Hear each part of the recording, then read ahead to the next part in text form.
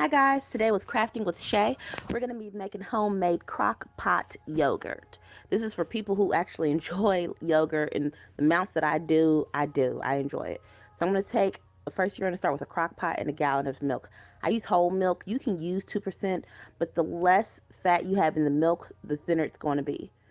And so I'm going to pour this whole gallon of milk in. Um, Another thing you'll need is a yogurt starter. What a yogurt starter is you can either A, go buy the cultures at a store, or B, you could just get a small plain yogurt from the store and use that. Make sure it has the active cultures in it. Once you pour the milk in, what you're going to need to do is turn your crock pot on low. Um, mine had Mine is really easy to do. I like this crock pot a lot. And then you set it for 3 hours. You put the lid on it and you go find something else to do. Okay? And so the next step is actually just the next step after you cook it for 3 hours. You're actually going to set a timer for 2 hours. You're going to unplug it. If your crock pot doesn't turn all the way off, unplug it if you need to make sure it's off. And let it set for another 2 hours. And the reason why is so that you don't have to get a thermometer and keep checking it to make sure it's below temperature. That's why we unplug the crock pot, turn the timer on for another 2 hours, and walk away and leave it again. After the 2 hours is over, the next thing you're going to do is get your yogurt starter. This is a yogurt I had made last time. I put a little bit in a jar and I call it my starter. It's about 2 to 3 cups. And this is the thickness I like. I really do like that thickness. What you're gonna do is you're gonna get two. I'm just using a soup spoon, so that's about. I'm just gonna say 2 cups. Probably it's a cup and a half, but I just used 2 from the milk that was in the crock pot, and I poured in that yogurt starter. So just 2. That's all you need, because you're just making sure it's smooth so that there's no lumps when you pour this into the crock pot with the rest of the milk. So you're going to go ahead and whisk this together. As we're stirring this together, one of the things that I do is a lot of people, they like to leave it in the crock pot, cover the crock pot with the towel and the blanket, and leave it overnight. I don't necessarily enjoy doing that because I feel as if it's a lot of cleanup afterwards. And I always, when I'm trying to get it in my mason jars, because that's where I put my yogurt at, I feel as if I'm wasting a lot. So I actually, after I finish this step, I'm going to pour it straight into mason jars. And so make sure that once you stir it up, it's smooth. And that looks about smooth. And so we're going to take this and we're going to actually pour this bowl into the crock pot with the rest of the milk that had cooked for 3 hours and set for 2 hours. And then after I pour this in here, I'm going to take the liner out and I'm just going to set it closer to me so that I could get everything. You're going to stir this together. Don't scrape the sides or the bottom because, some of the cooked on yogurt, I don't scrape it because if you scrape it, you're going to have to get all those pieces out. I don't have any pieces. It's good and smooth.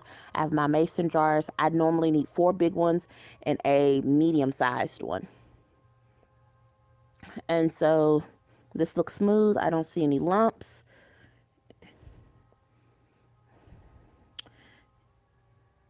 And so I'm going to fill those up. This is what I filled up. And this is why I say don't scrape it, because you can see, this dried stuff on the side. Now I have a hot cold bag. I got it from Sprouts long time ago. I enjoy it.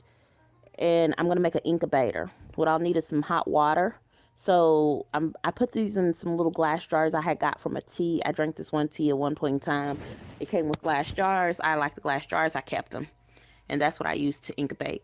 I'm going to get all the milk, all the yogurt in here. We're going to go ahead and close this up. And one last thing I'll need is this yogurt starter. Like I said, I save a little bit, and this is my little jar of yogurt starter. So I'm going to go ahead and stick that in. I have 2 hot water bottles in the back and 2 hot water bottles in the front so it can, distribute pretty easily. After you close it up, what I do is I put a towel and then a blanket on it. So first, let me get my towel and put it over the top. And if you don't want to put the yogurt in the mason jars, you can just do this to the crock pot. Just put the towel over the crock pot. Make sure you turn off the crock pot and unplug it. That's all I ask of you. Turn it off and unplug it. And then let me get my blanket. And I'm going to put the blanket on top of there too, because this is just a hot cold bag. And so it's not, yes, it insulates, but not, really well. Some things out there. And here it is. It's set overnight, basically about 8 hours. This is thinner than I would like, but it's okay because what I can do is I can get some of the whey off. And I'm gonna, if you're done, if this is how you like your yogurt, you can stop. But if not, let's go with the next step. You can use a lot of things. I normally use either cheesecloth or a milk nut bag. The milk nut bag is basically a bag that helps strain stuff. If you don't have either one of those, a colander and coffee filters work just fine. And you just pour it over a bowl. So I'm going to get my pitcher.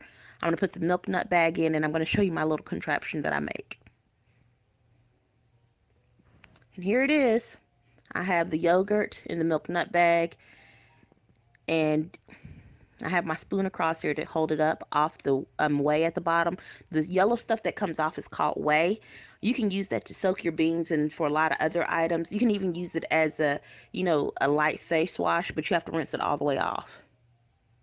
And here's the yogurt after it's set in the fridge for about 5 hours.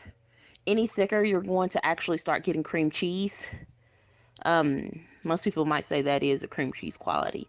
I really like this one. If it's too thick for you, some of the whey that dripped off, just mix it back in there. You can flavor your yogurt with sugar or stevia. I use honey, vanilla extract, 100% pure vanilla extract, and fruit. That's it. It's nothing special, but it's the way I like it, Guys, it's been great. Thank you for crafting with Shay, and have a wonderful day.